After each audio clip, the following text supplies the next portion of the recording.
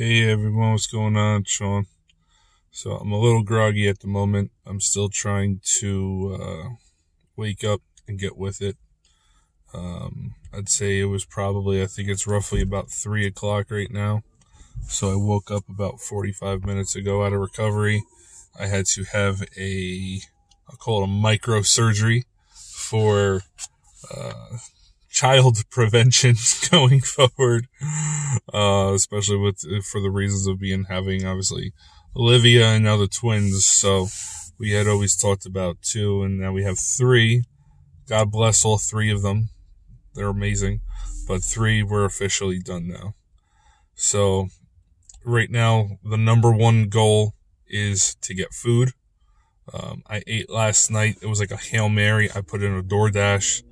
And I wanted food. I was like, you know what, let me get Taco Bell just because I can't eat until afterwards. And at this point, like I said, that was about 9:30 last night.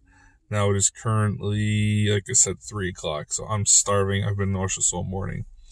So that's that. In regards to the procedure itself, it's pretty simple, straightforward, quick and easy. Went in. It was only like a 15-minute surgery procedure, whatever term you want to use. They laid me down on the table, had me relax. They put the oxygen on me, and they started pumping in the sleeping gas, which I think they said it was the propofol or the propofol, whatever that was. It was the same stuff that unfortunately doomed Michael Jackson with that whole doctor with that situation. It was the same stuff. I think it's called a propofol. I think is what it's called. And I was just going along. I was talking to the one nurse over on the left and the right, and then I woke up, not realizing that I woke up. I heard them talking again. I heard another nurse to my left and another nurse to my right.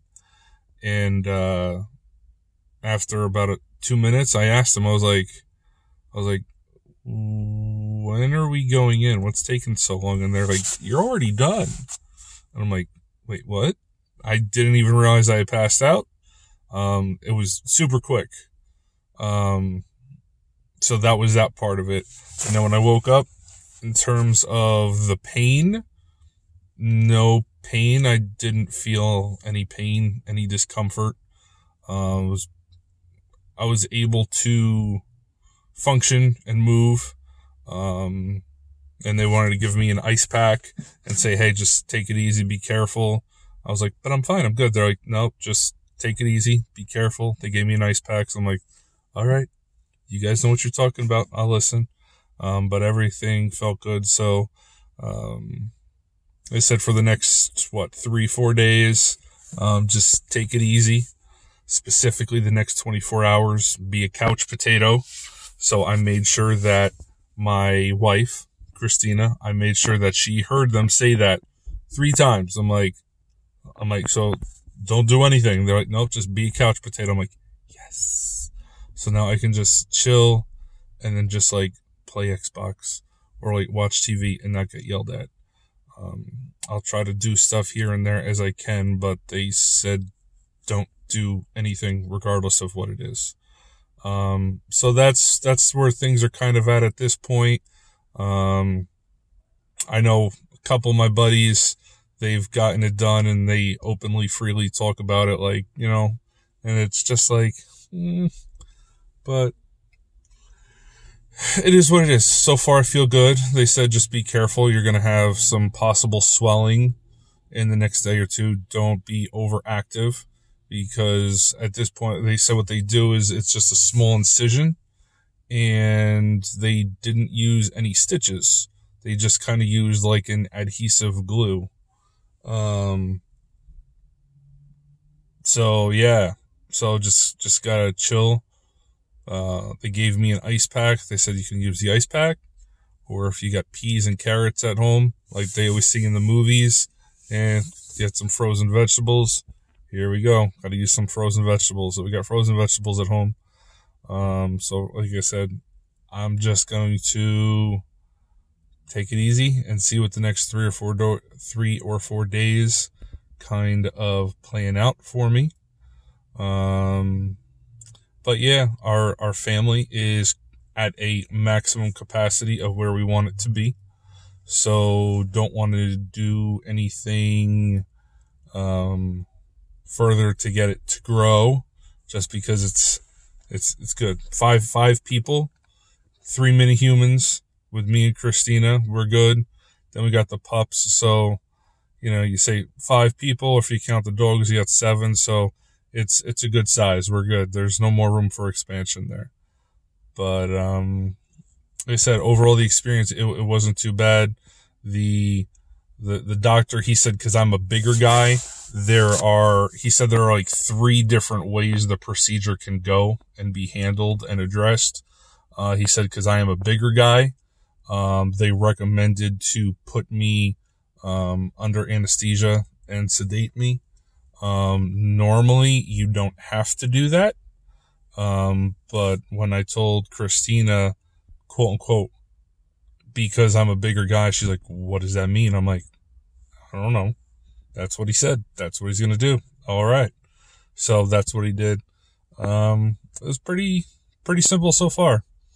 So that is that experience. Like I said, I've known others that have supposedly, I know a couple buddies that are thinking about it and looking into it.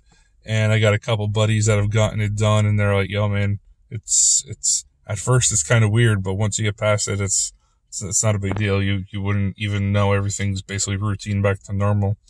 So we shall see. But, oh my God, I'm so sorry.